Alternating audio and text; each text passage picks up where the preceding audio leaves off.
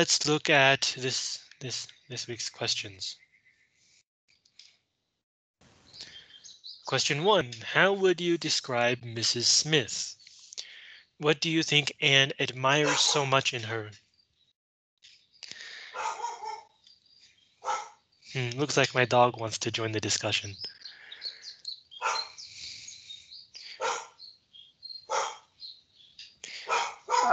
So Mrs. Smith. Remember, this is the poor commoner friend that Anne goes to visit in the village once in a while. And I think we can describe her as unlucky, but still of good character, right? We know that she's poor, that she has been through some unlucky things in her life, which is why she is currently poor. She's also disabled. She can't move around a lot without pain. And yet, every time Anne visits her, she seems to be maybe not happy, but at least not in a complaining state of mind. She's content. She tries to find happiness in her life. I think that's what we can say. Um, and I think this is probably why Anne admires her so much. Hang on, I forgot to hit record. Sorry about that. Oh, I did. oh, thank you. I didn't know you could do that. Okay, Yeah. so um, I think that's maybe what Anne admires her, why Anne admires her so much.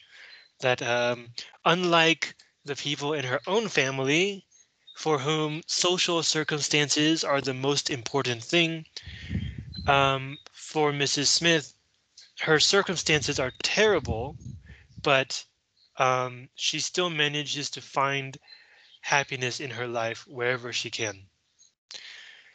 So maybe that's why. Okay, question 2. Mrs. Smith argues for the value of what some call gossip. Do you agree? Why or why not? Let's take a look at this.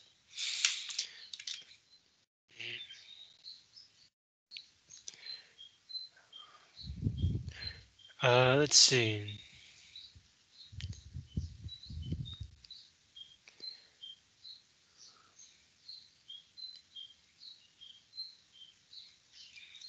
Okay, so here Mrs. Smith is talking about, I believe this is Colonel Wallace's nurse. Uh, I believe. She shares she has her own nurse, um, and hang on, no, I think she shares a nurse with Colonel Wallace. Is that right? And Colonel Wallace is, of course, Mr. Elliot's friend. So here she's talking about how their shared nurse passes along gossip. Let's see. Everybody's heart is open, when they have recently escaped from severe pain or are recovering the blessing of health, and Nurse Rook thoroughly understands when to speak. She is a shrewd, intelligent, sensible woman. Hers is a line for seeing human nature, and she has a fund of good sense and observation, which as a companion make her infinitely superior to thousands of those who have only received the best education in the world, know nothing worth attending to. So here she's saying that Nurse Rook, because she has seen so much pain and death, knows more of human nature and is a better companion than people who only, this refers to go to good schools and have good book learning education. Uh, Mrs. Smith continues, call it gossip if you will, but when Nurse Rook has half an hour's leisure to bestow on me, she is sure to have something to relate that is entertaining and profitable. So profitable means meaningful. It can give you something. Something that makes one know one's species better. So saying that Nurse Rook's so-called gossip is full of stories of human nature. Um, and Anne says, I can easily believe it. Women of that class, lower class, have great opportunities, and if they are intelligent, may be well worth listening to. Such varieties of human nature as they are in the habit of witnessing, which means they often see. And it is not merely in its follies that they are well read, for they see it occasionally under every circumstance that can be most interesting or affecting. So it's not just when we talk about human nature, often we only talk about the silly stuff, the stupid stuff, or the embarrassing stuff. But here Anne is saying they also see people in every circumstance that can be interesting or affecting. Affecting means emotionally moving. What instances, which means cases or examples, must pass before them of ardent, which means passionate, disinterested, which means not related to themselves, self-denying attachment, of heroism. Attachment here, of course, means accompaniment, um, emotional attachment that is not for oneself. It's self-denying. Of heroism, fortitude, which means strength, patience, resignation, which means like they accept the situation. Of all the conflicts and all the sacrifices that ennoble us most, so that make us noble people. Remember last week we talked about Anne's recommended prose reading, that Captain Benwick should read um, memoirs of suffering and endurance, because apparently it's suffering that makes a life worth reading about. So this is the same, sacrifices that ennoble us the most. A sick chamber may often furnish the worth of volumes. Furnish means provide.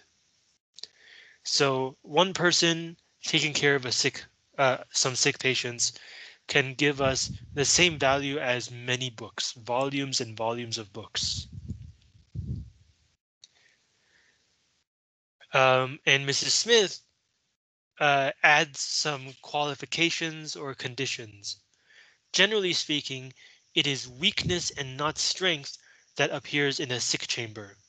It is selfishness and impatience rather than generosity and fortitude. There is so little real friendship in the world. So back to the question, the value of what Mrs. Smith says some people call gossip seems to be in how it reveals people's nature or their fundamental belief, or also how they are willing to struggle and fight and sacrifice for other people. So this ties into the idea of a good morality being people willing to suffer for something that is worth suffering for. So even though she later adds that a lot of this, most of this gossip is about weakness and impatience rather than the good parts, but still this is also part of human nature. And so that gives this gossip value. And Anne agrees. Uh, do you agree? I mean, yeah, sure. This kind of gossip, yes, I believe. Um, but today, when we talk about gossip, we often talk about, oh, this person did that to this other person. That kind I don't think is very healthy. Rumors and like accusations without proof. Uh, if that kind of gossip has any value, the value should probably be in helping us to train our critical thinking and independent thinking. But the kind of like what Mrs. Smith is calling gossip today, we would call the anecdote, 短故事,小故事, the short story of something that happened to someone. Those can be very valuable. Let me spell that for you. Anecdote. Okay, next question. Do you think Anne's criticism of Mr. Elliot makes sense? Why or why not? So I'll let you think about this for about 20 seconds as I let my dog in through the door.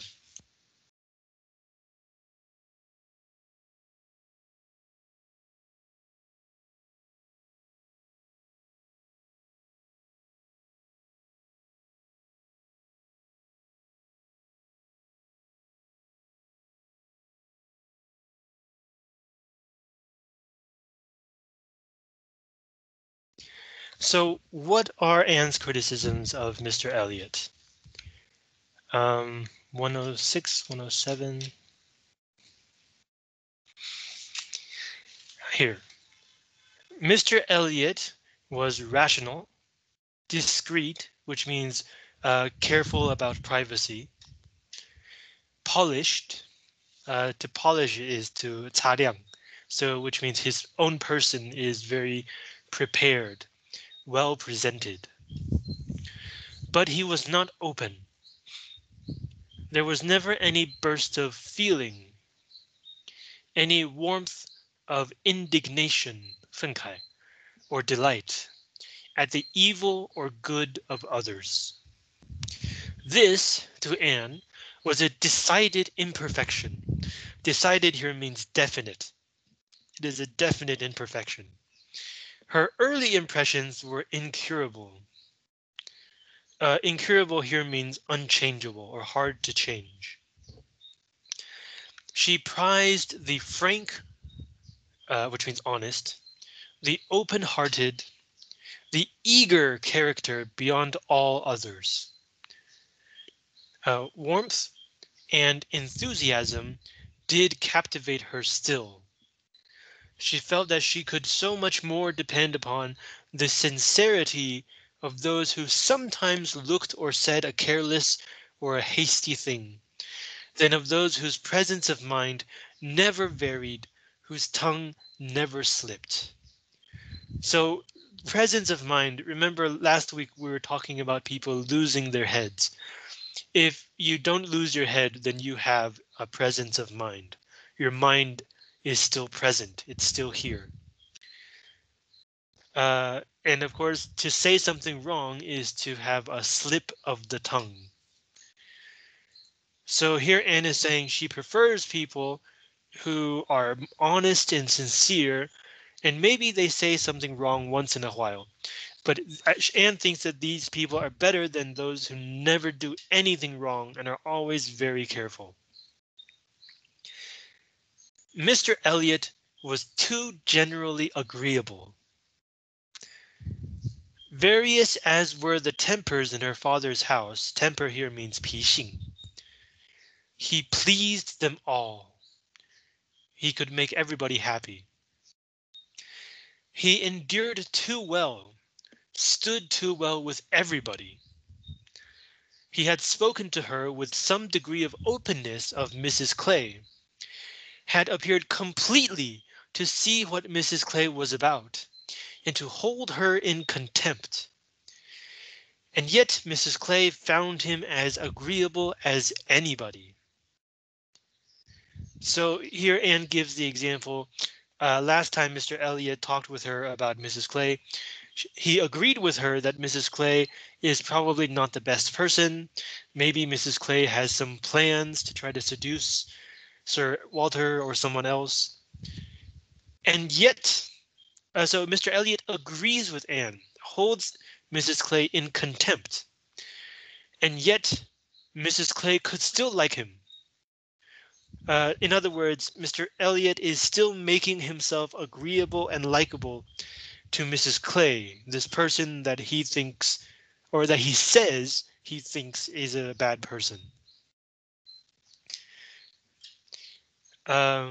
So Anne's criticism of Mr. Elliot is that he is too polished, too put together. In other words, too perfect. Do you think that makes sense? I think it does. nobody really is perfect. I think we can agree on that. So if someone looks perfect, and when I say perfect, I don't just mean perfect for one person. Like maybe in the future when you get married, you might think that your spouse is perfect. I mean perfect as in everybody thinks they're perfect. Nobody is really like that. So if someone presents themselves as if they were perfect to everyone, that must be a conscious effort.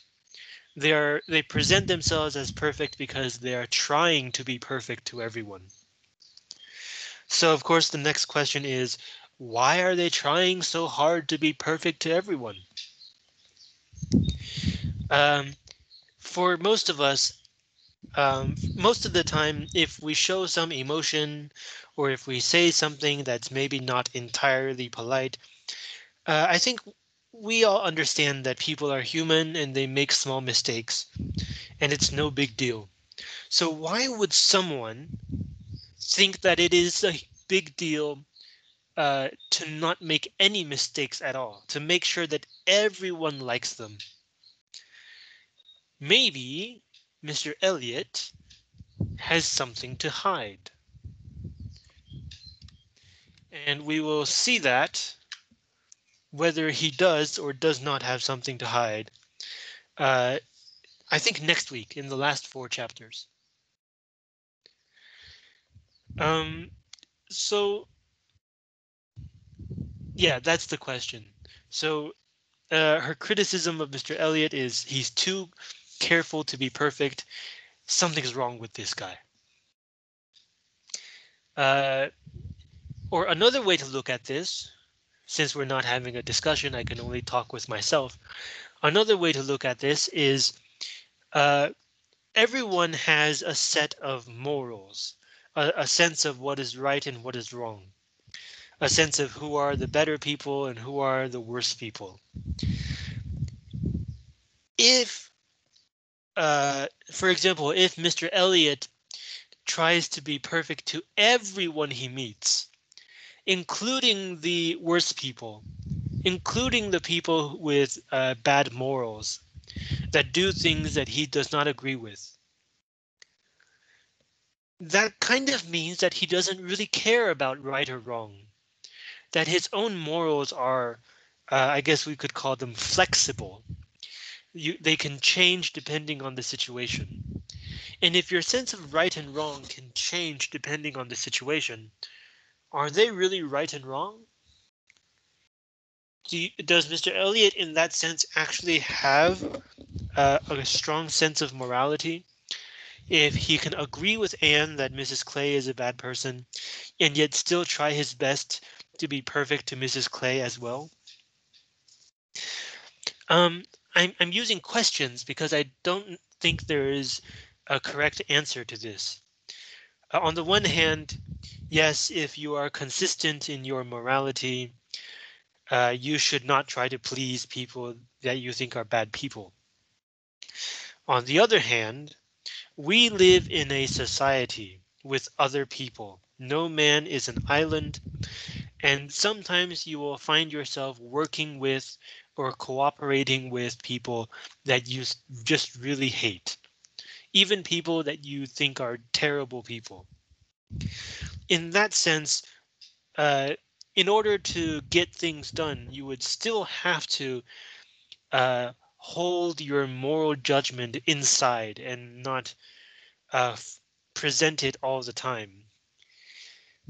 But even in those cases, I don't think you would try to be perfectly agreeable to such a bad person. You would only aim for the minimum of being able to work together.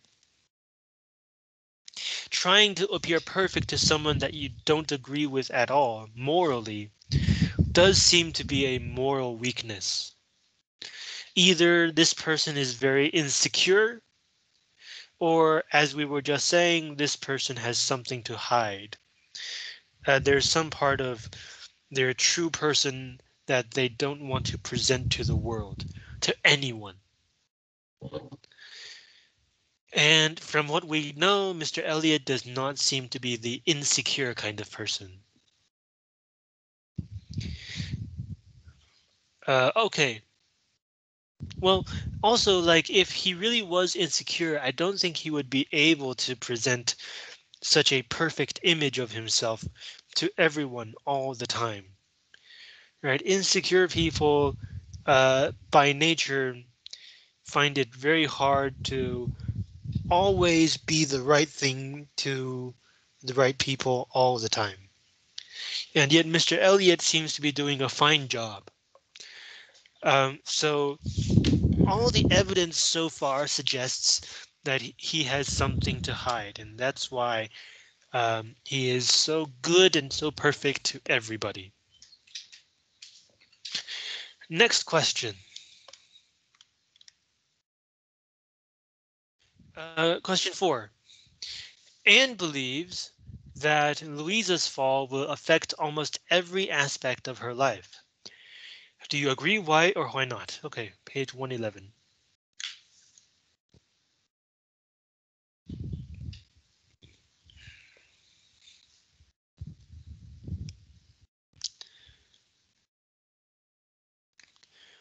Okay, so this is after Anne learns that uh, Captain Benwick and Louisa are going to be married.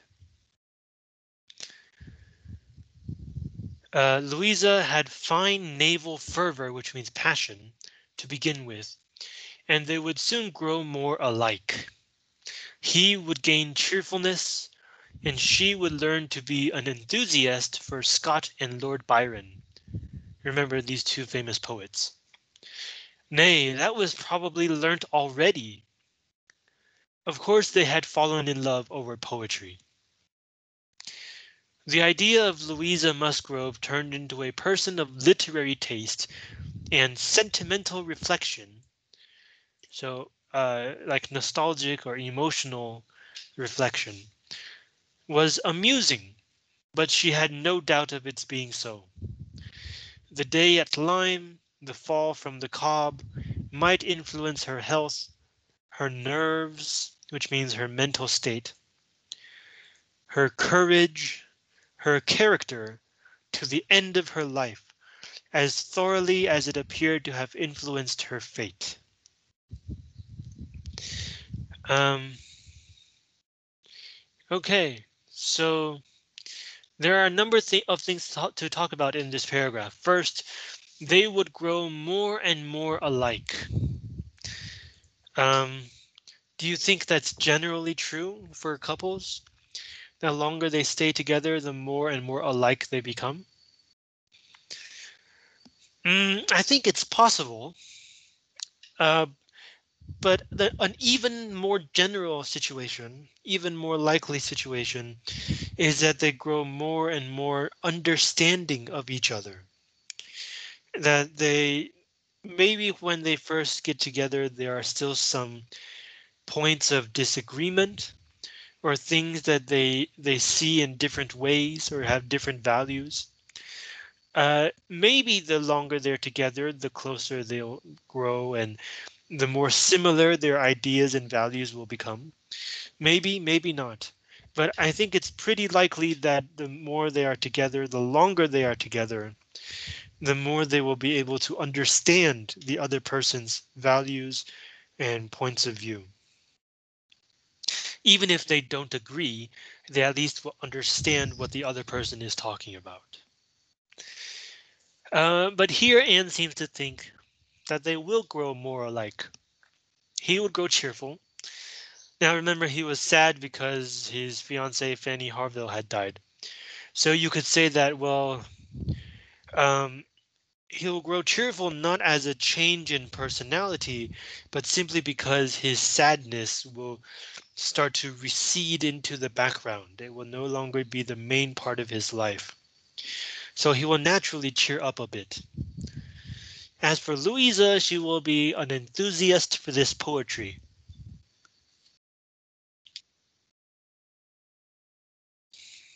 Um, in fact, probably already was. And this is also interesting to think about. Why does Anne think that Louisa has already been converted into a person of literary taste? Well, We know that Louisa previously liked to go out and have fun, but now that she has been injured, she has to stay in bed, or at least in the Harville household most of the day. And yet she is still a person that is full of energy. So if she can't spend that energy on physical activities, then she can only spend those energies on mental activities. The first one, of course, is conversation. Benwick is also there, is also not exactly family anymore. He's like former family. He almost got married to Fanny Harville. Right now, he's just a good friend of the Harville family. So these two people are sort of, one is mourning, the other is injured. Nobody really likes to be around Benwick because he's so sad. And nobody really likes to be around Louisa because whenever they see Louisa lying in bed, they feel pity and sad about Louisa's accident.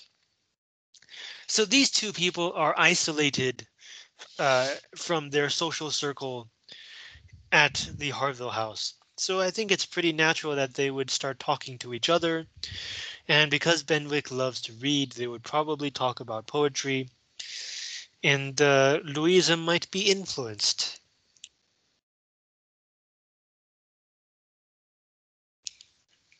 So, uh, and so Anne is thinking, well, maybe this is what brings them together. Louisa's energies are now spent on poetry and reading and appreciating poetry. And if these two share a passion for poetry, this passion is a very strong kind of emotion.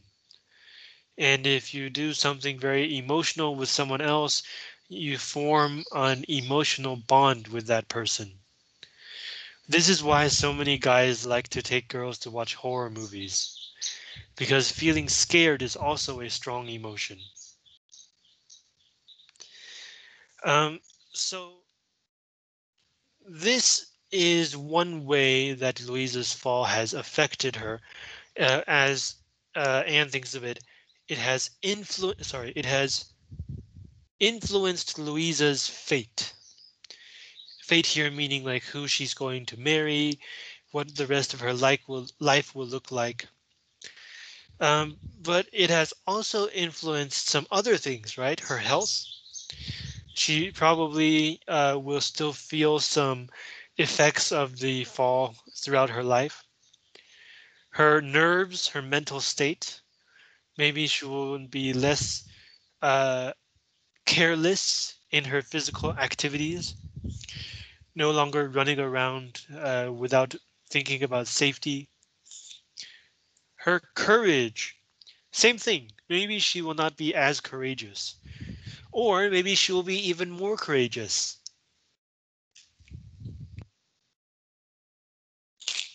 It's hard to tell because if she may think if I can recover from this such a serious accident, I can recover from anything. So that's one also a possibility. And her character.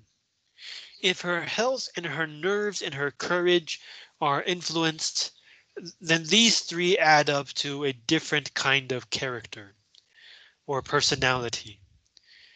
So a single fall not only changes Louisa's fate, it also changes Louisa's personality. And these things do seem to be they do seem like they will affect her for the rest of her life. Question 5. First of all, what time is it? We have lots of time. We're going really fast today. Do you have questions so far? Can you slow down a little bit? Nope. Okay. I'll Thank try you. to slow down. Are there parts of the lecture that you want me to go over again? Oh, it's okay. I can check the video, but just since I need to take the notes, so uh, just slow down a little bit. Thank Okay, you. sure. Okay. Question 5. Anne believes that Captain Wentworth must still love her. Do you agree? Why or why not? Can you give evidence? Well, remember, I think it was the first week or the second week when we read about how Captain Wentworth rescued Anne from the young child Walter. Uh, Before that, like the first week when Anne says that she believes she no longer has power over Captain Wentworth because Captain Wentworth seems to be ignoring her or like not being polite around her.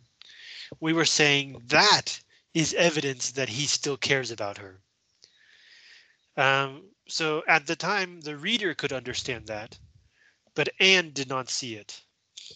Finally, here, Anne does have a hint that maybe Captain Wentworth still loves her. Let's see, where is this? Um, there we go. He must love her. So why? What is why? Uh, let's see.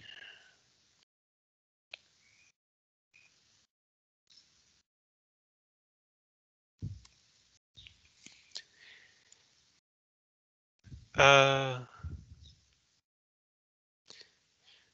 let's see.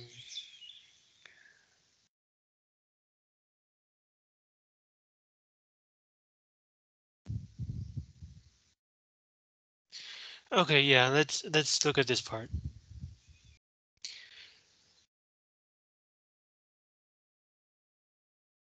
No, no, no. It's a bit earlier. So here they're at the concert. Um,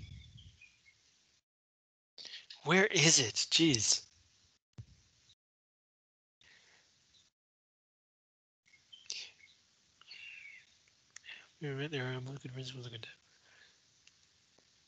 Is she talking to Wentworth? No. Distant bow. Uh, conversation. I think she's talking to Mr. Elliot, right? Uh, no, no, no. Yeah, no, no. Yeah, she's talking to Wentworth.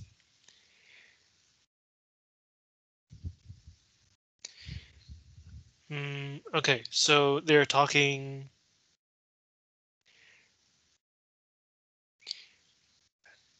Um, I think somewhere in here, he says that he didn't really want to marry Louisa.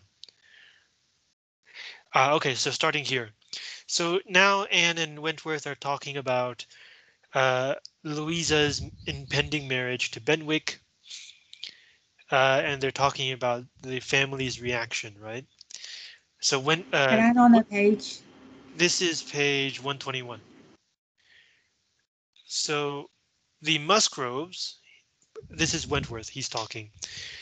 The Musgroves are behaving like themselves most honorably and kindly, only anxious with true parental hearts to promote their daughter's comfort.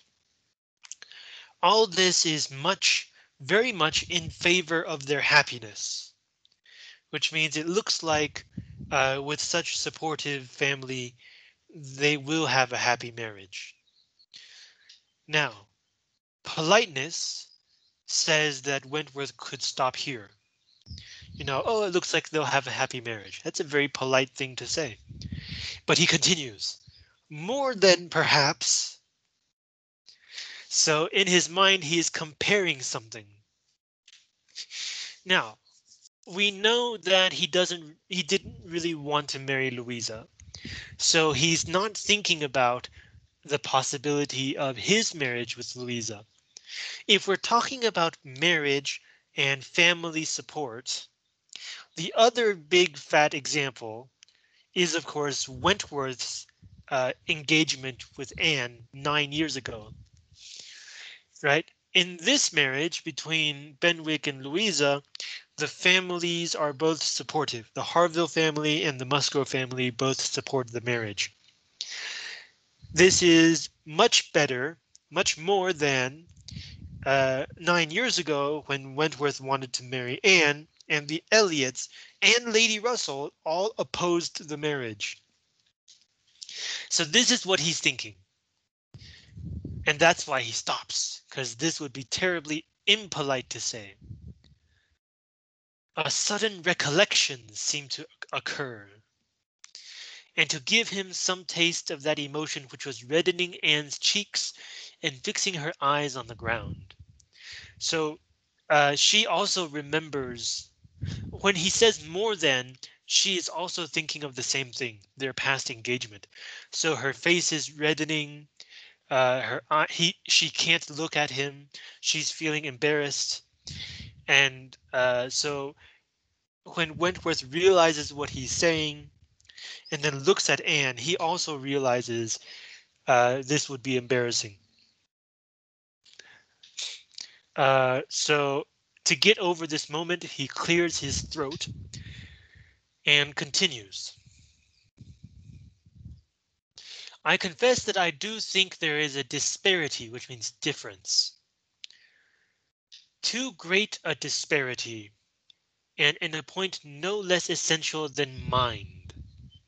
So he thinks that if there is one possible problem with this marriage, it is that the minds of Benwick and Louisa may not match. He continues. I regard Louisa Musgrove as a very amiable, remember, friendly, sweet-tempered girl, and not deficient in understanding. Not deficient, which means not lacking.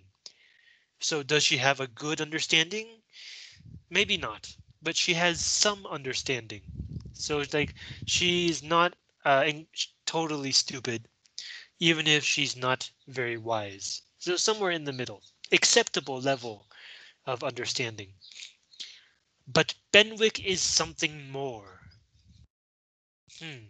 So remember, up to this point, everyone thought that Wentworth was going to marry Louisa. But here he's saying maybe Louisa's marriage to Benwick may, if there is one thing that would keep them from being happy, it is that Louisa is not on the same level as Benwick. She is on a lower level. So from this, Anne realizes that Wentworth doesn't love Louisa. You would never say that about someone you love. Uh, and this is Anne's reaction, same page.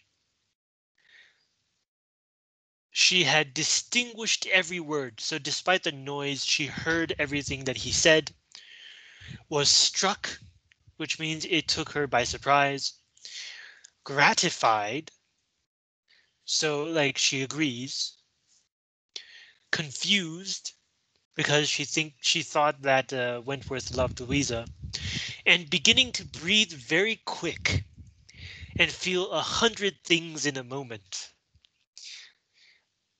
This is an incredible piece of writing because it doesn't say Anne suddenly realized what he was saying. It doesn't say Anne suddenly realized that he was never going to marry Louisa.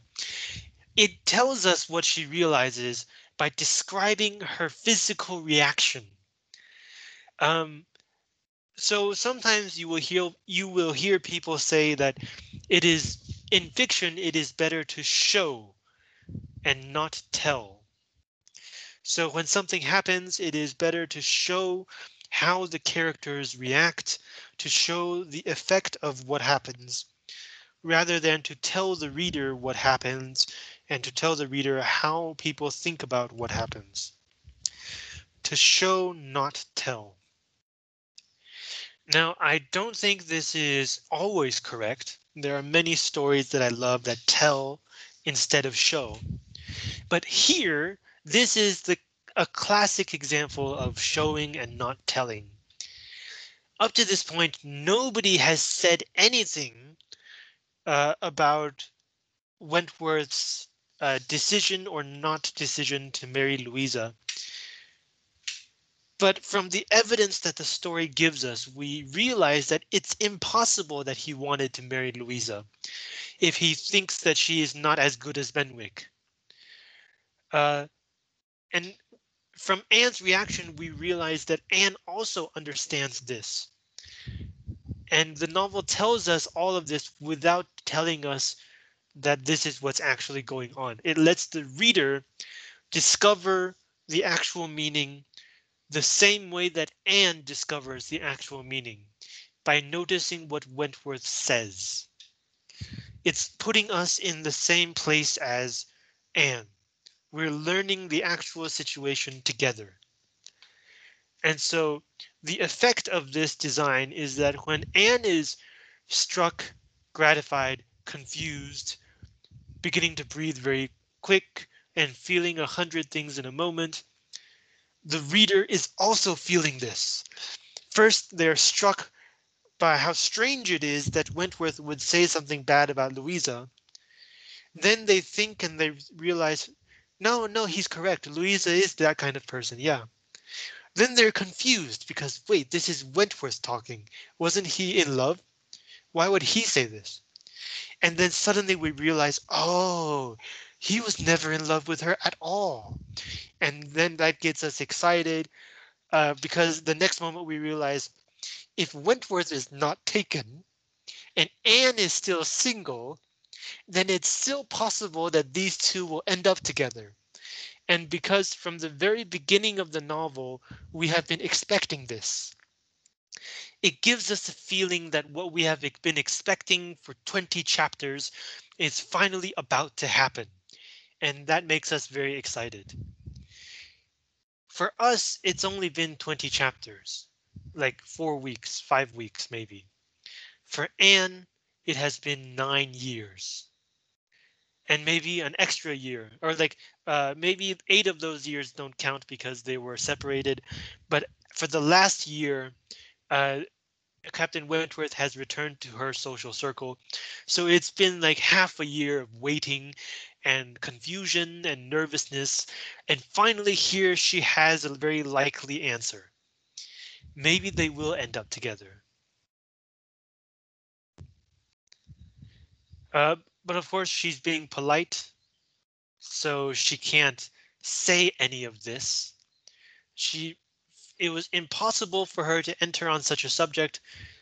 She can't join the conversation about this because she is so emotional right now. But she feels the necessity of speaking. Wentworth has finished speaking, so the polite thing is to join the conversation. And so she decides to join the conversation by, first of all, she does not want to change the subject, right? Finally, after 9 years, she's about to have confirmation that her love still loves her. Who would want to change the subject? Um, so she doesn't want to change the topic, but at the same time, she can't actually talk about this without losing her head.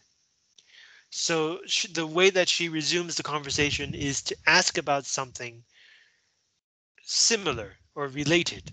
Deviate means to change direction. So she only changed direction enough to say, you were a good while at Lyme, I think. This is also a perfectly chosen question by Jane Austen. It's related to the topic of Benwick and Louisa and Wentworth, but it's not the same topic. Also, it's asking about something that Anne already knows. She knows that he was there for a while. This question, remember, she is incredibly emotional right now. She doesn't have the brain power to carry on a full and lively conversation. So this question is the question that takes the least amount of brain power because she already knows the answer. She doesn't have to pay attention or pay so much attention. So they keep talking, and her next sentence is very similar. This is page 122. I should very much like to see Lyme again, said Anne. Again, very low brain power statement. She's not commenting on what Wentworth has just said. She is not commenting on any people at all.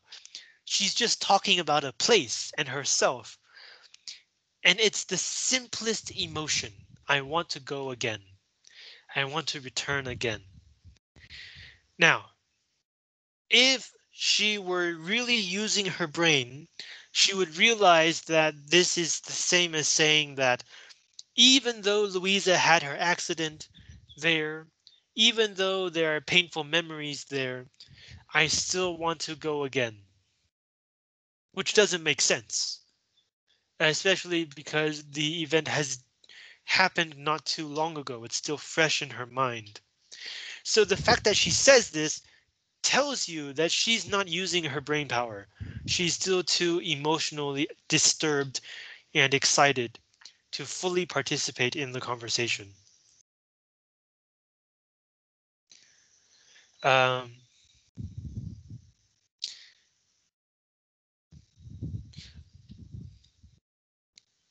and then they keep talking,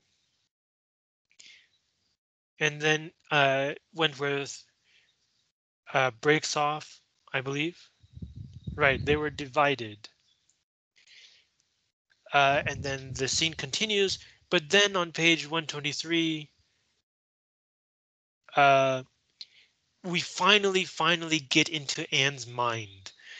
The novel has been showing us, and finally it starts to tell us. So this is a big scene, right? Lady Dalrymple and Miss Carteret have arrived. Everybody is trying to get their attention. Conversations are happening all over the place. But Anne saw nothing, thought nothing of the brilliance of the room. Her happiness was from within.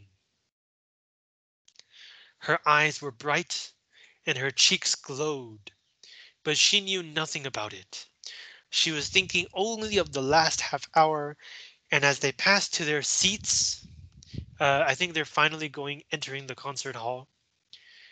As they finally sit down, her mind took a hasty range over it, which means she looked back over the last half hour in her mind. She replayed it. Of course, at the time they didn't have like CDs or tapes or video, so we didn't have the word replay. But that's what she's doing. She's replaying the last half hour in her mind. His choice of subjects, his expressions, and still more his manner and look had been such as she could see in only one light, which means there was only one meaning, only one possible interpretation. His opinion of Louisa Musgrove's inferiority. Uh, his half averted eyes, so he's not completely able to look Anne in the eye. All, all declared that he had a heart returning to her at least. So maybe he doesn't still love her, but at least he's turning back toward her. That anger, resentment, avoidance were no more. He's no longer angry that she broke off their engagement and that they were succeeded. These emotions, right? Anger, resentment, avoidance were succeeded, which means followed, not merely by friendship and regard. Regard here means like politeness, being polite, being willing to interact with someone. So it's not just friendship and regard, but by the tenderness of the past. Yes, some share of the tenderness of the past. This tells us that Anne realizes maybe she's going a bit too far. Maybe she's being too caught up in her emotions. So maybe not a complete tenderness of the past, maybe some part of the tenderness of the past. So not all of it, maybe just some of it. She could not contemplate the change as implying less. He must love her. Right, so that answers the question. Uh, that's the evidence. And of course, we agree because it makes sense. But there's also another reason that you will not find in the book for why this interpretation makes sense. And that is because think of all of the characters that we have met so far. Of all the either upper class people or rich people that we have met so far, especially men, upper class and rich men, how many are still single? Only Mr. Elliot and Captain Wentworth. And between these two, who does Anne like more? Captain Wentworth. Therefore, not just by the evidence of the characters, but by the structure of the story, we also agree that Wentworth still loves Anne. Of the single upper class women, the only other one is Elizabeth, and nobody loves Elizabeth. So it must be Anne by design of the story. Let's take a short break. And if you have questions, now is a good time to ask.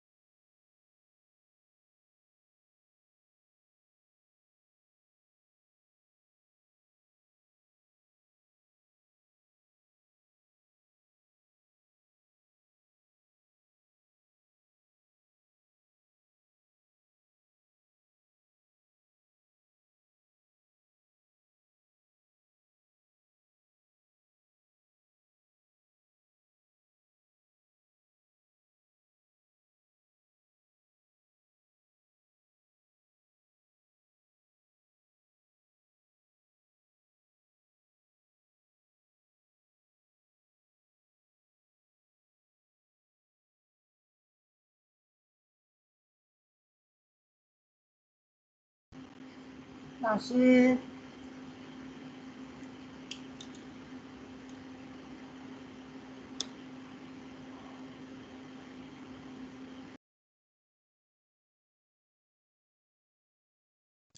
，Sorry, I was away from my desk. Did someone ask a question?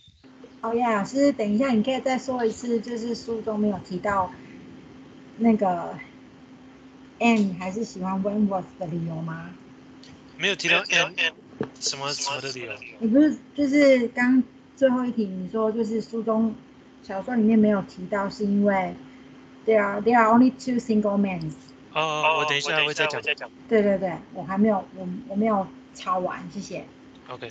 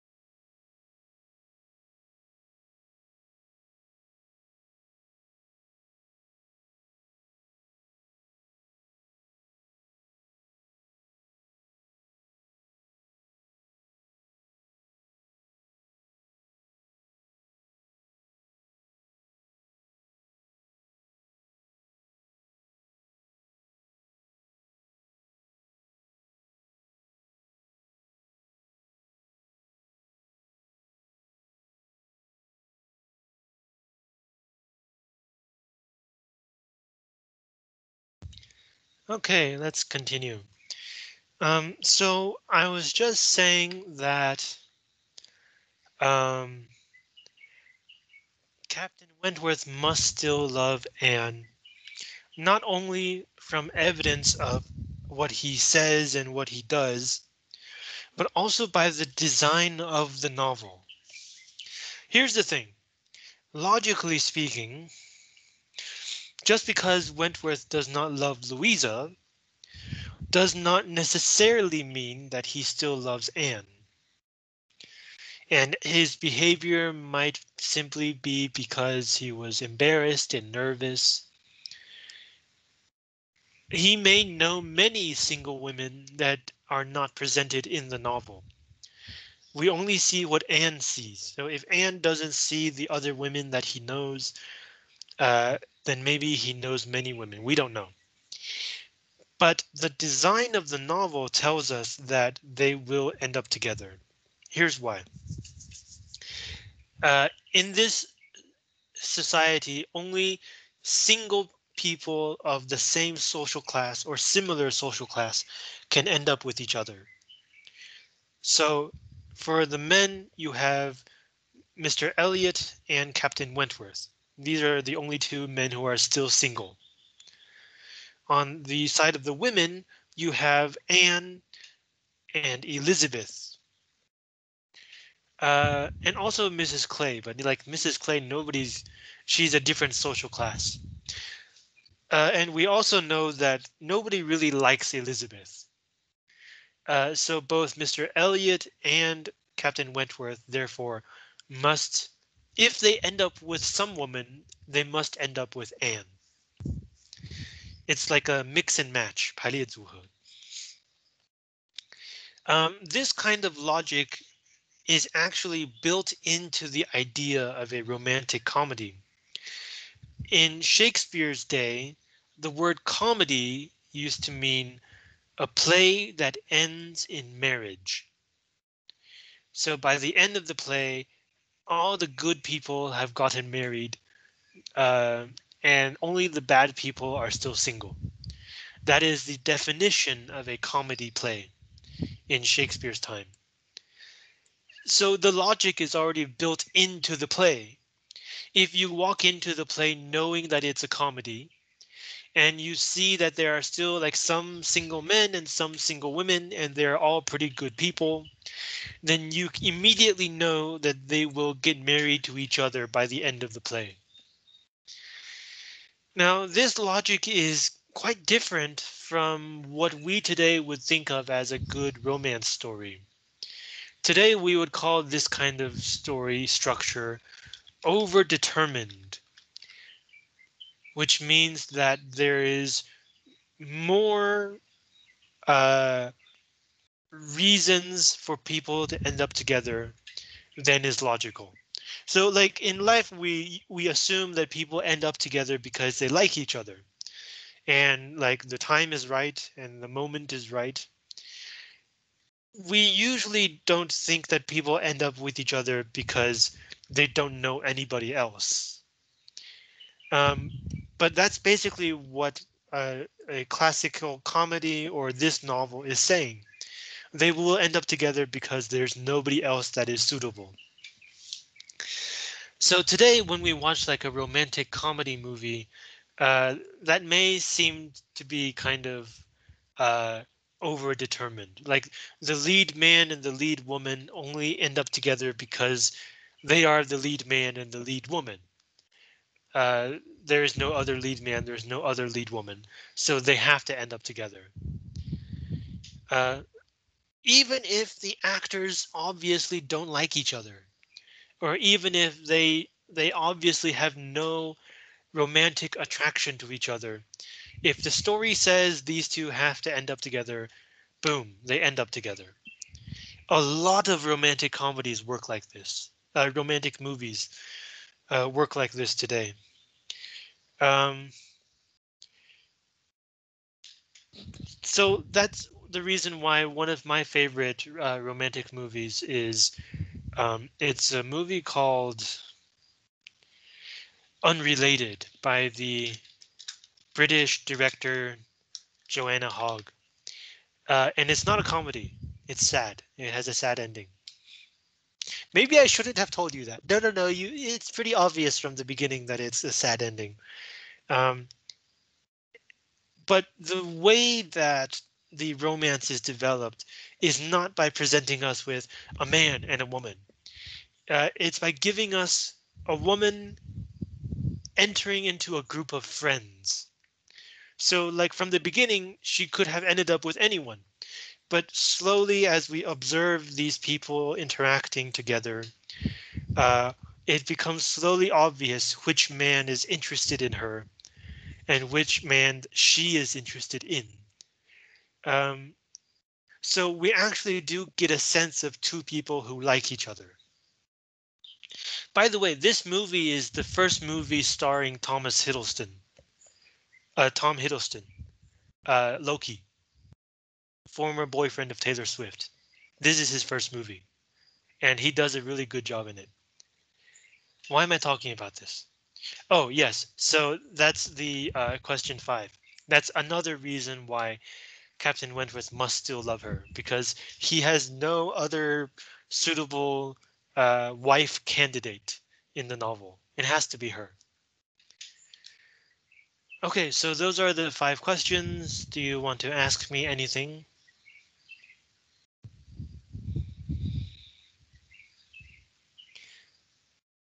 Any questions?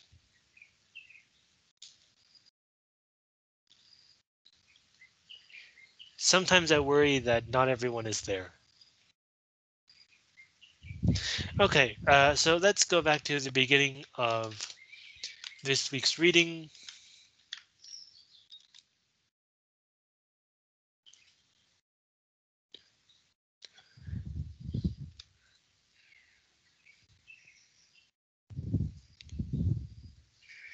Um, hmm.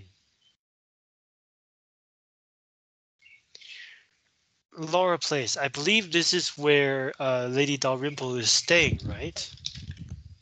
I can't remember. Yes, that's where Lady Dalrymple and Miss Carteret are staying.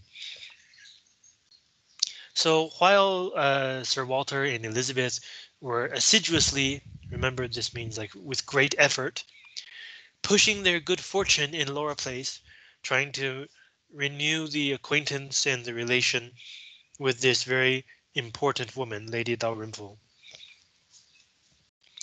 Anne was renewing an acquaintance of a very different description. She had called on her former governess. A governess is like a tutor for young kids. Often she is not only in charge of teaching the kids, but also of helping to take care of the kids. And sometimes the governess will live in the same house as the kid. So like The Sound of Music, 真善美, that movie. The leading woman is a governess. That's how she enters the house. And that's why she has to teach the kids music. So Anne had call on means visit. She had visited her former governess and had heard from her of there being an old schoolfellow in Bath. Schoolfellow, of course, means schoolmate, someone who went to the same school, who had the two strong claims on her attention of past kindness and present suffering. So to have a claim on her attention means a good reason she should visit this friend. And these two reasons, first of all, she used to be kind to Anne. And secondly, she is currently suffering. So for both reasons, Anne should go visit her. Miss Hamilton, now Mrs. Smith. So before she was married, she was known, her family name was Hamilton. Then she got married to a Mr. Smith.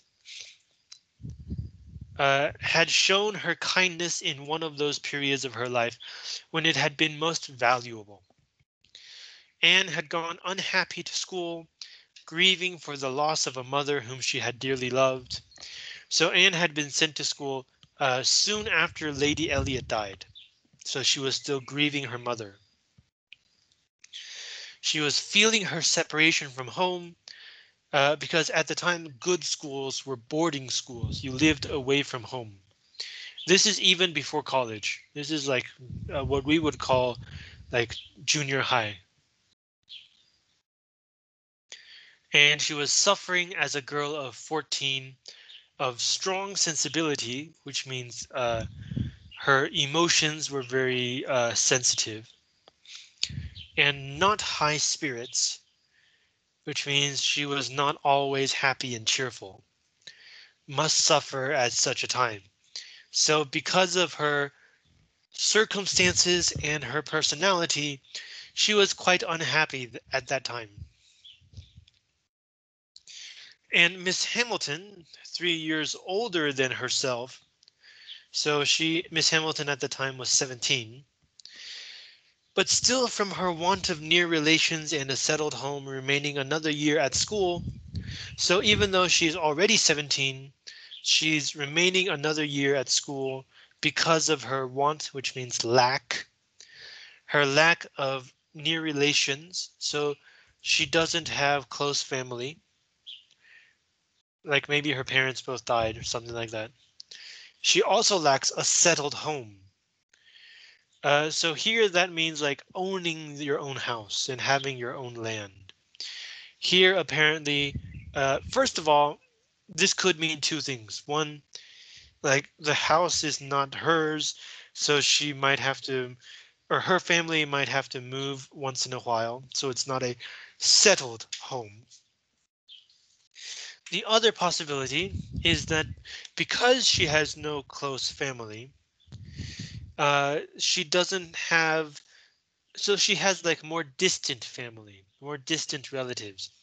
And maybe she has more than one set of relatives, more than one family that she could join, but they are all equally distant. There's no one that is closer than the other, and therefore not one of their places is where she could call home. There, because remember, this is based on social relations. You're supposed to stay with the family that you are closest to. So if there are like two or three families that are equally close or like not close, then social custom and politeness means that you would have to move between their houses throughout the year. And so she does not have a settled home and therefore decides to stay at school another year. So she had been useful and good to her, to Anne, in a way which had considerably lessened her misery and could never be remembered with indifference. So good memories of Miss Hamilton. Anne feels very grateful to her.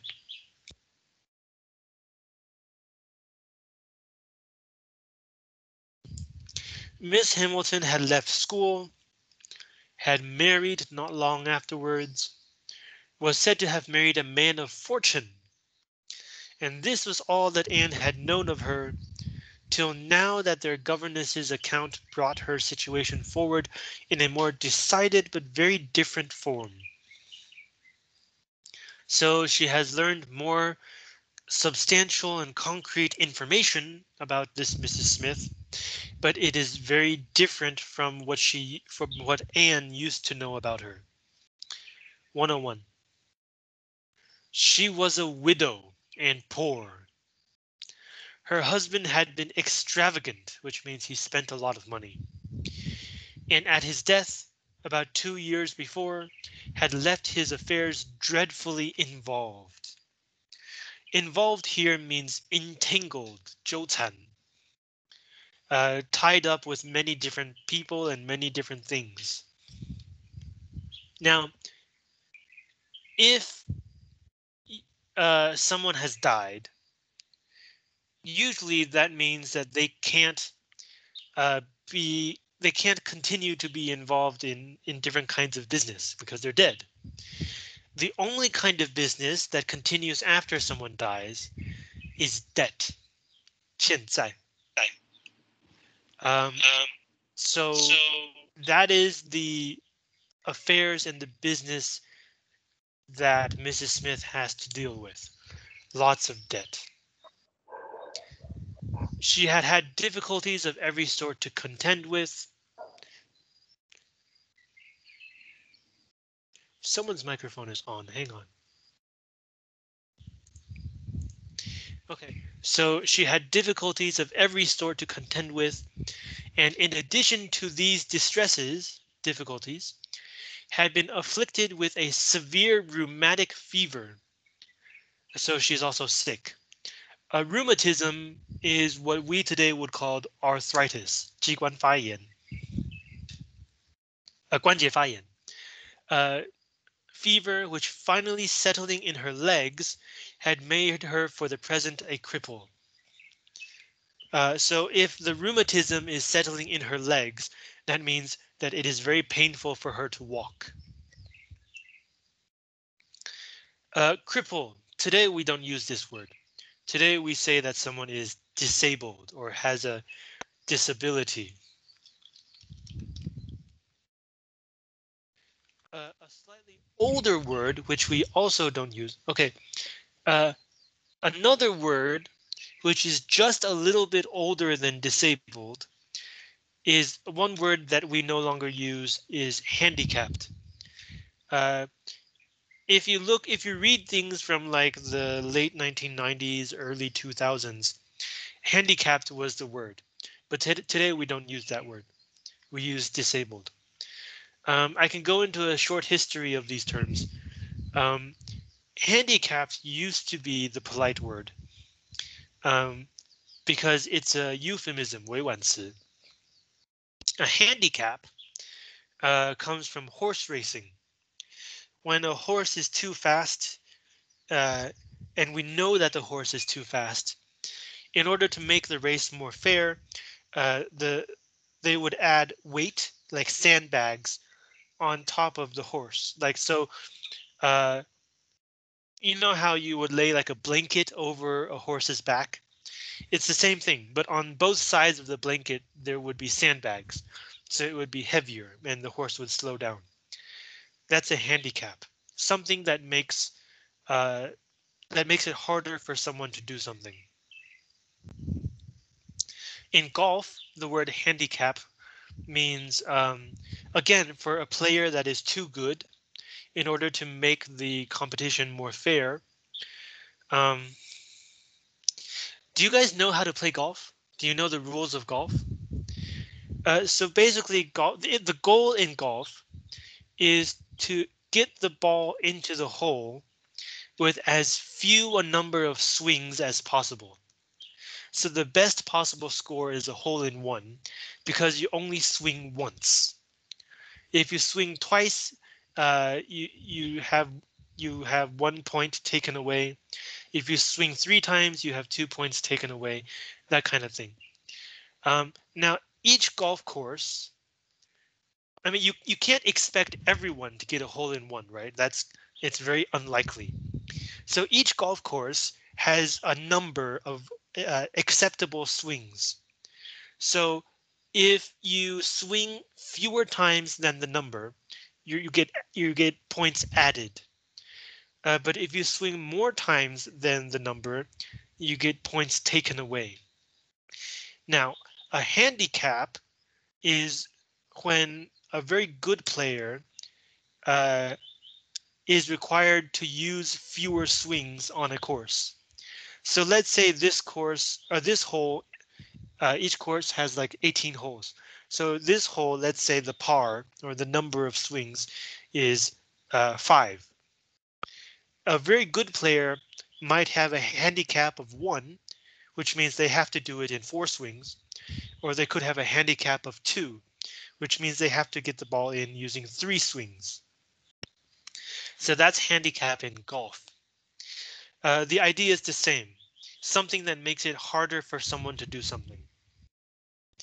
Now, the reason why this is no longer the polite word to use is because in the United States, when disabled people were fighting for like equal rights and like protection and to have like buildings with accessibility, to have the government help them to live their lives easier.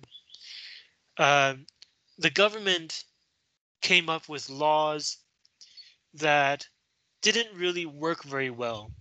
And the reason they didn't work very well is because the government didn't really talk with disabled people and disabled activists. They kind of made laws based on like what they think disabled people need. So the word handicapped got attached to those laws, got connected to those laws. And because the laws didn't really work very well, disabled people realized that they needed to keep fighting so that their actual needs would be heard by the government. So they had to change the word that they used to describe themselves.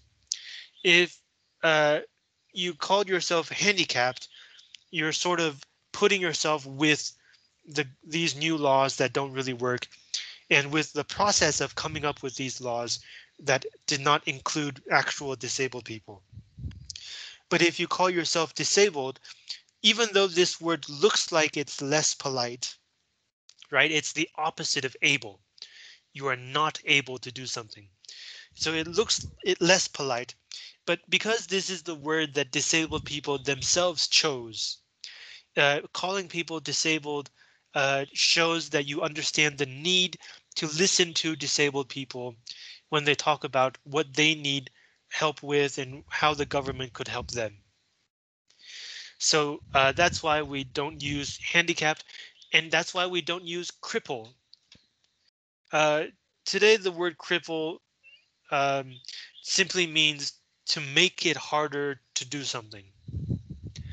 And the use of cripple to mean a disabled person is no longer considered polite.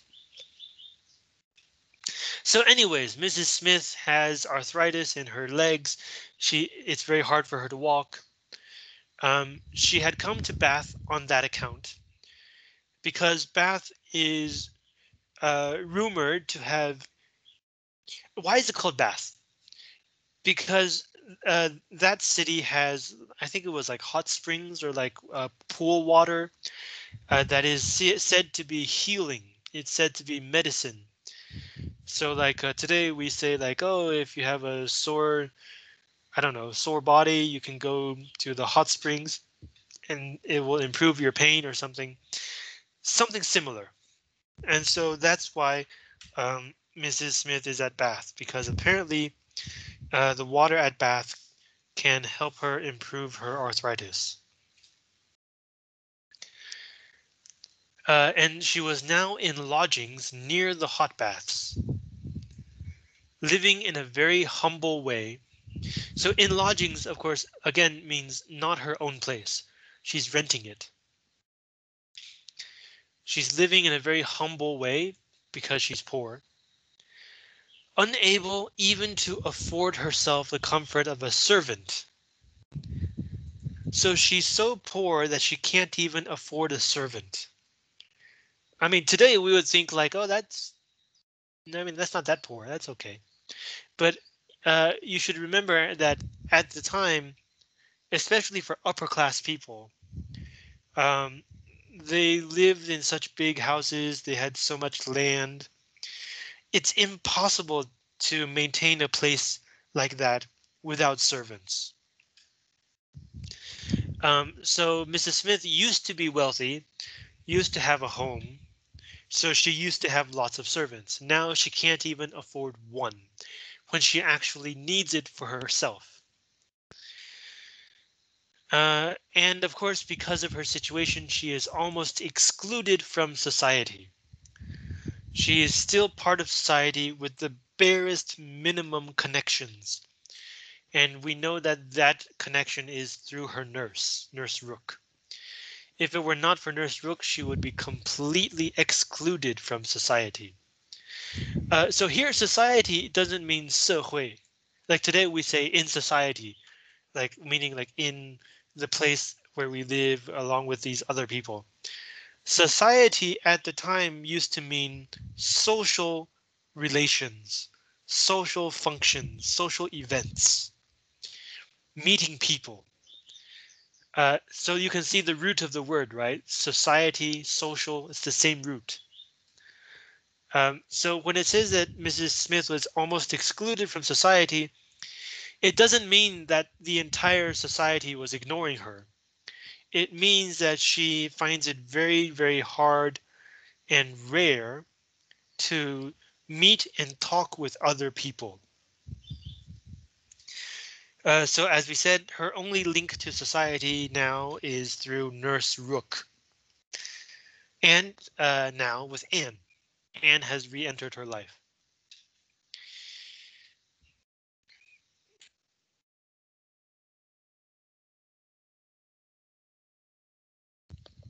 Their mutual friend, so this is the friend between that Anne and Mrs. Smith share. So this must be her old governess, answered for the satisfaction which a visit from Miss Elliot would give Mrs. Smith. So here it's saying when Anne sent someone to ask, or I guess when she herself asked her governess, oh, would Mrs. Smith like me to visit? Her governess said that this would give Mrs. Smith much satisfaction. So yes, she would be happy to be visited. And Anne therefore lost no time in going. She mentioned nothing of what she had heard or what she intended at home. It would excite no proper interest there. Excite here means create or attract or evoke. Uh, no proper interest. So nobody would care. If she told like her father or Elizabeth that she was going to visit this old friend, they wouldn't care. So she decides not to talk about it. She only consulted Lady Russell, who entered thoroughly into her sentiments, which means she had the same feelings as Anne. The word into is still used today, but not very formal. Like the singer Drake once saying that he was in his feelings, which means that he was feeling something, like emotional. But it's not used very common today. So Lady Russell agrees with Anne and was most happy to convey her as near to Mrs. Smith's lodgings in Westgate Buildings as Anne chose to be taken. So remember, if Anne doesn't tell her family, then she can't borrow her family's carriage. So if she doesn't want to walk across the entire city of Bath, she needs to find someone who would be willing to lend her her carriage or to take her. And that someone is Lady Russell.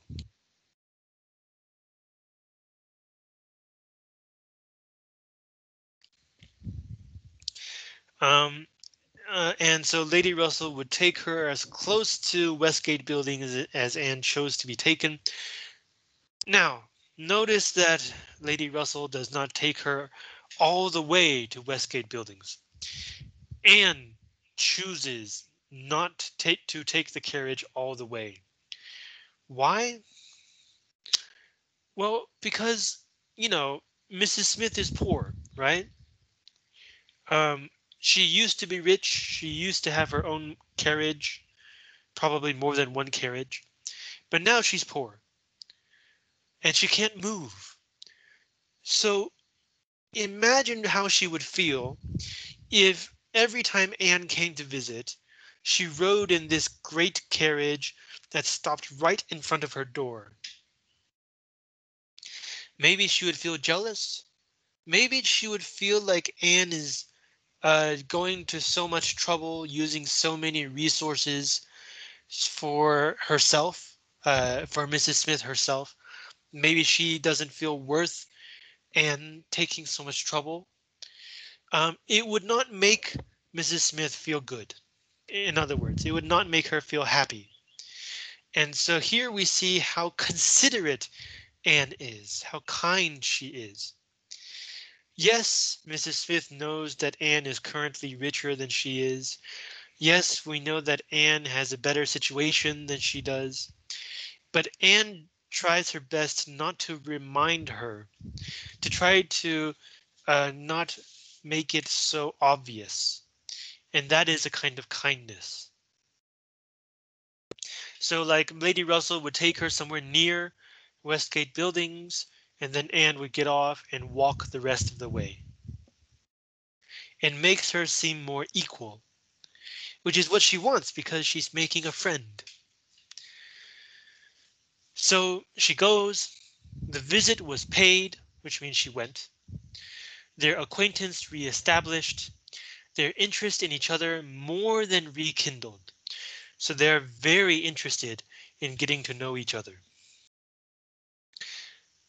This is not a gay book, so it's not a romance. It's a good friendship.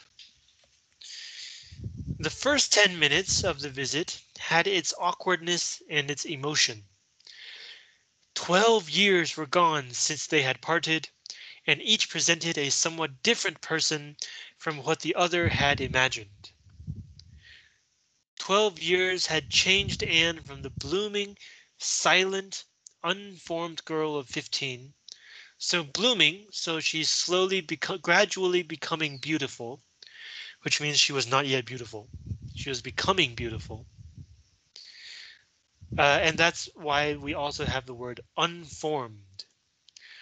Her features, her figure, her person were still growing and changing and developing. She had not yet reached her mature form. So that was 12 years ago. Now she is the elegant little woman of 27, which means she's now 27 years old. With every beauty excepting bloom. So she's beautiful. The only kind of beauty she does not have is the kind of beauty where someone is only gradually now becoming beautiful. There is a kind of beauty that describes how beautiful someone will become. It's like a potential kind of beauty. You can see that they will grow up to become beautiful. And that itself is a kind of beauty. So this is the only kind of beauty that Anne currently does not have.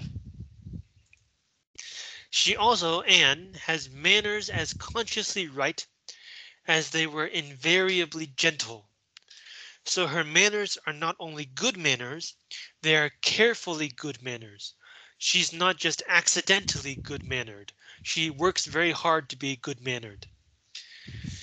And she's gentle, and invariably means constantly, always, no exception. She's always gentle. Anne. And 12 years had transformed the fine-looking, well-grown Miss Hamilton in all the glow of health and confidence of superiority into a poor, infirm, which means sick, helpless widow, receiving the visit of her former protege as a favor. A protege is a student, but not like a formal student. Like I would not call you my protege. You're just my students. Um, Today, instead of protege, a more common word that we use is mentee. And this is because the teacher of a protege or a mentee is a mentor, a mentor. So today we might call this like 精神导师, like someone who teaches you about um, things you don't learn in school, and not through a formal teacher-student relationship, but like simply as taking someone and guiding them, helping them informally. So that's what protege means. It's French. It's French, so the G is pronounced J. Protege. Protege. And it's her former protege. Um, so she's receiving the visit as a favor. She knows that she is Mrs. Smith knows that she is of lower social standing, knows that she can give little to Anne to make her visit worthwhile. So She can only take Anne's visit as a favor. Remember last week we were talking about Anne making charity visits to the village. This is the same thing.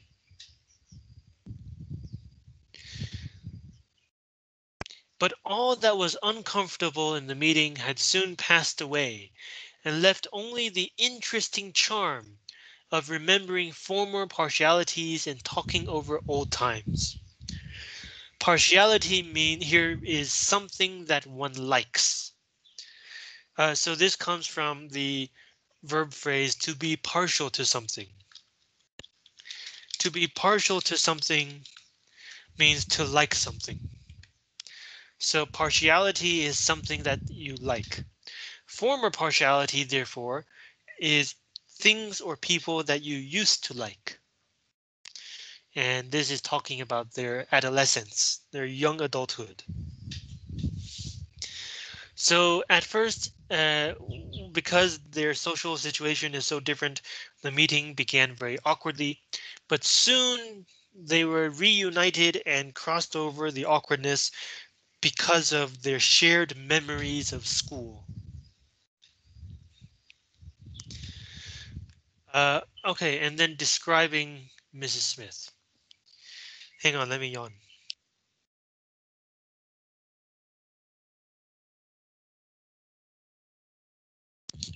Okay.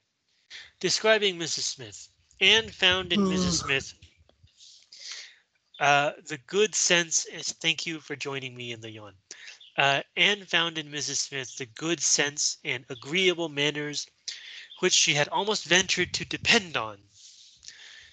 Uh, so here, I think what she's saying is that Mrs. Smith's good sense and agreeable manners were the same as they used to be when they were teenagers. So when Anne says she had almost ventured to depend on them, to depend on here means to count on, which means to predict. Right? If you count on someone, that means you know that they will be there for you.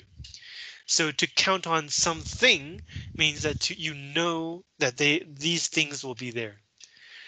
In other words, you can predict that they will be there. So she had almost predicted, she had almost wanted or tried to predict that Mrs. Smith still had good sense and good manners. But it's been such a long time, she can't be sure. So it's almost ventured to depend on. She's not, Anne wasn't sure at first, but now she is sure. She found these still there. So good sense, agreeable manners, and a disposition, which means temper, 脾性, to converse and be cheerful beyond her expectation, beyond Anne's expectation. So even though Mrs. Smith is in a terrible situation, she still has a tendency and personality to chat and be cheerful.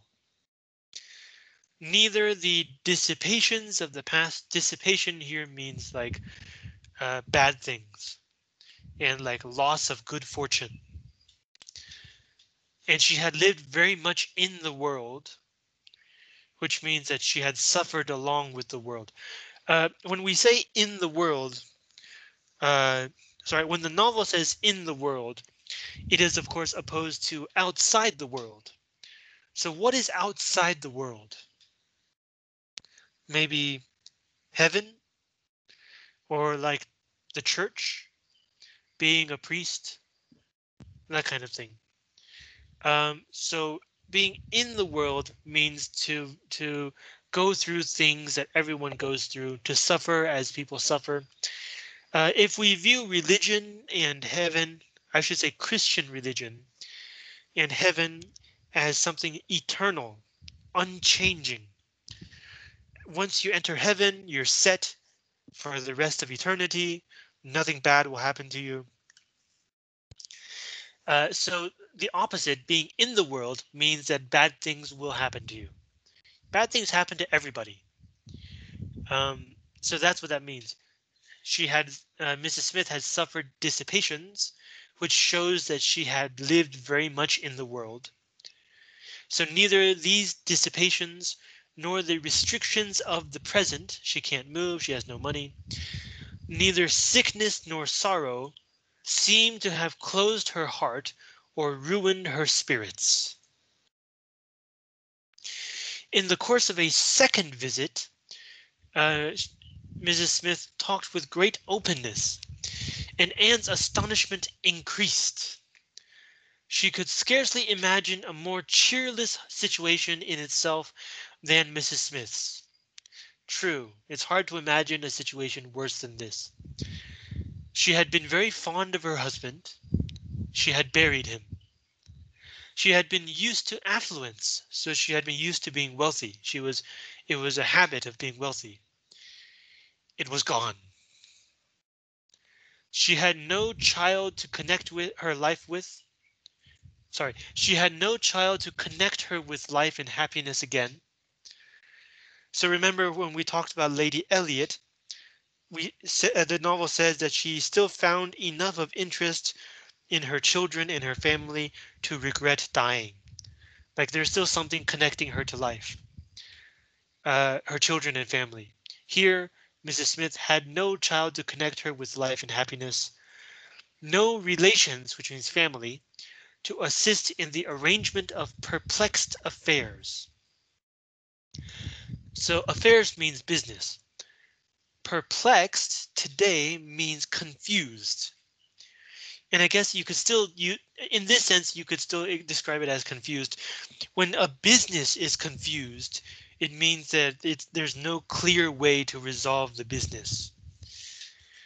So usually we say a person is confused, but you can also describe business or affairs or a situation as confused. So it's complicated, entangled, hard to resolve. No family to help her with this. No health to make all the rest supportable. Um, so it's saying if she had been healthy, maybe she could have slowly taken care of all of these other problems, but she doesn't have good health. And again, remember in the first week we talked about how this society understands health, and we said that it's related to good appearance and good social standing and social situation. Here it's the same thing. As long as she is healthy, she can work to improve her social situation. It's still connected. Her accommodations, the place where she's living, were limited to a noisy parlor. A parlor, we'll talk about this. A noisy parlor and a dark bedroom behind. So it's a 2-bedroom place. She used to be wealthy. She used to have her own house. Now she lives in a place with only 2 rooms. So do you remember we talked about the drawing room? Uh, I think it was at Uppercross. The Musgroves had a house with a drawing room, and I told you it's not a place to draw. It's a place to welcome guests, to draw the guests into the house. Now, if your house is big enough, you would have a drawing room to welcome guests, and then once everybody is here, you would take them into the parlor. A parlor is a place to talk. It comes from the French parler, which means to talk. Parler, parler, French. Uh, so it's a place for social gatherings. And then you would talk until like lunch or dinner is ready because it's being prepared by your servants. And you would enter the dining room to eat. And then after eating, you would go back to the parlor and enjoy some coffee. And maybe the men would go to the smoking room to smoke and chat. And in order to go to the smoking room, they would also have to change their jacket.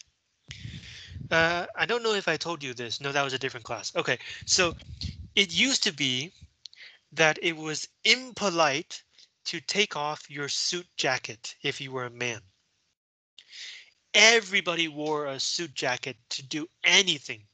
That's why when today you go to buy a suit jacket, some will be called 休闲西装, recreational or like light.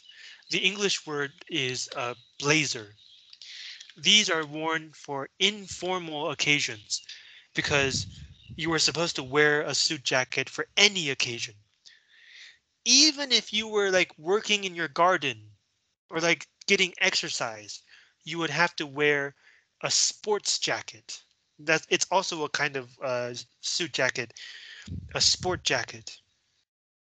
Now I talk about this because if you enter the smoking room, you have to change your jacket into a smoking jacket. Like today, we know about third-hand smoke, 三手烟. First-hand smoke is when you smoke. Second-hand smoke is when someone smells you smoking. Third-hand smoke is when you smoke and you leave the room and someone smells the smoke on the things in the room. And this has also been proven to be carcinogenic, 致癌. So third-hand smoke also causes cancer. Somebody should really tell the bus drivers of Taipei. But anyway, so people back then, to be polite, would try to avoid this smell by changing into a special jacket in order to enter a special room where the men can enjoy smoking and talking together. And it's not just about smoking, right? It's about conversation between men and men only. It's kind of like how women use the like girls' restroom today, right? Um, Not just to use the restroom, but also as a kind of social place to have a conversation strictly between women. But this is for men. So that's the parlor. And there are only two rooms, but because she has arthritis in her legs, there's no possibility of moving from one to the other without assistance. And there was only one servant in the entire house. So she's not living in her own house. She's sharing a house with many different people. Uh, and all of them share one servant. And she never quitted the house, which means leave the house. She never quitted the house except, but means except, to be conveyed into the warm bath, the medical bath of bath. To be conveyed into means to be carried into, to be sent into. And the bottom of the page tells us the supposedly medicinal waters for which bath was famous. Healing water, a hot bath, like a hot spring. So this is telling us her place only has two rooms. She shares a servant with everybody else in the house. She can't move, and the only time that she is moved is to go into the medical bath. So in other words, she's either in bed or in the water. One of these two. Even in this poor situation, she still finds a good cheer and conversation whenever she can find it in her poor life. What a person. Okay, let's stop here. Do you have questions?